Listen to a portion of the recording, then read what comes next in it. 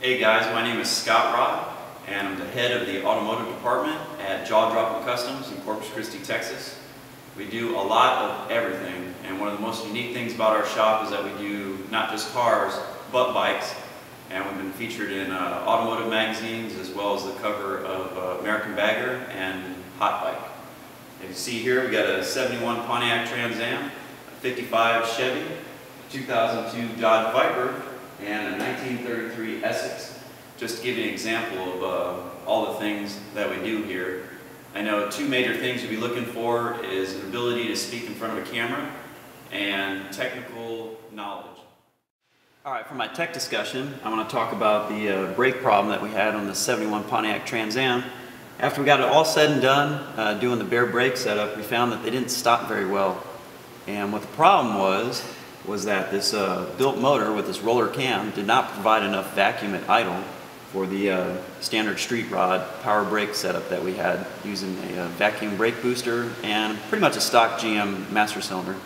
So we upgraded to this 1 1/8 inch bore Willwood unit. This is the ball burnished finish, and we called speed and got one of these chrome and polished hydro boost setups. Now once we got all that done, the brakes were great, but we had a really bad whining problem from the pump. And what was happening is that our reservoir was too small and it was allowing a lot of aeration in the fluid. So I switched to premium ATF, which cuts down on the aeration, and I called PSC and got this much larger unit that's actually designed for hydro boost setup. So it's got extra outlets. And we got this stainless steel brake setup from Gotta Show. Great customer service, told them exactly what we had and they sent us exactly what we needed. Cut everything to fit, bled the brakes and the power steering, and that seems to have cured our problem.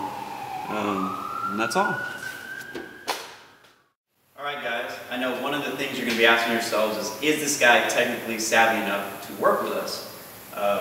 And I'd like to say that I am. Here we have a section of cars, just some of the things that we do here. I know you said welding. I built this rack using our tube bender, so I can weld. This little setup here will be holding a LED light bar.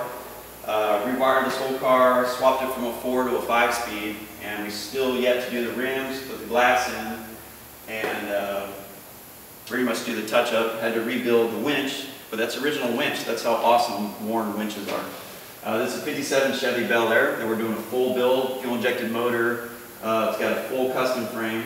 This is Smokey the Bandit car with a NASCAR motor. Who's ever seen that before? And this is a Lincoln Continental. Just finished the bag kit. We roughed in the interior, but the interior still needs to be done, and we're doing a GT500 motor, so that car is going to be sick. My personal car collection, I have a 69 AMC Javelin 394 speed car. I have a 55 T-Bird. I did a 5-speed swap, 9-inch rear end, and I'm currently doing a VS57 McCulloch supercharger with a tri-carb setup with a bonnet. I really enjoy rebuilding Hollies and doing blow-through setups, so my Holly tuning skills are pretty good. I also have a 65 Chevy C10 long bed that's bagged out. It's got a small journal 327 and a 700 R4.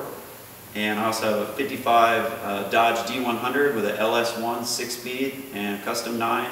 And I just chopped the top 4 inches. That one's got a ways to go. Alright, one of the great things about our shop is that, like I said, we do bikes and cars. This bike here we actually got on the cover of American Bagger.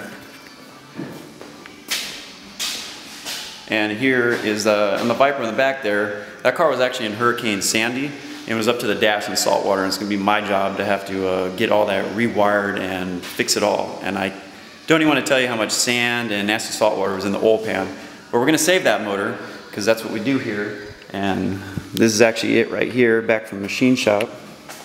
And not just going to rebuild it, but we're going to add some horsepower, probably about 200. The heads here are all fully ported, ready to go. I just need to slap this thing together.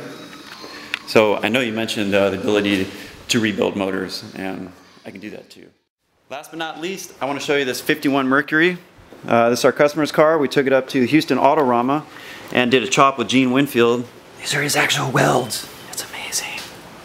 And over here, this is a patch panel that he helped direct me how to make. That's my welding, mixed in with his welding.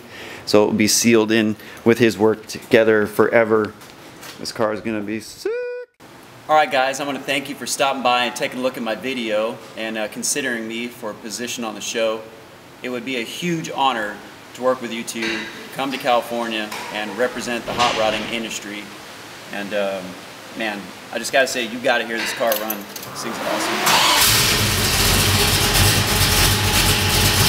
This is all I do. I just want to have a job outside of hot rodding.